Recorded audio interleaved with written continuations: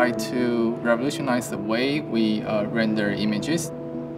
My focus is mostly on generative adversarial networks and to use GANs to generate realistic images.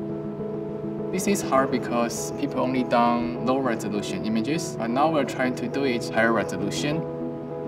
Previously, if we want to render realistic images, we need to use sophisticated graphics pipeline, which is more time-consuming and expensive. Now we can use this neural network. We just need to collect more training data and make the network do the rest of the job.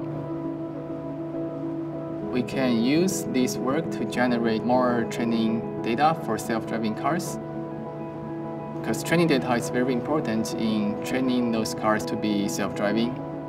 But collecting the training data is expensive because you need humans to really label the data you collected.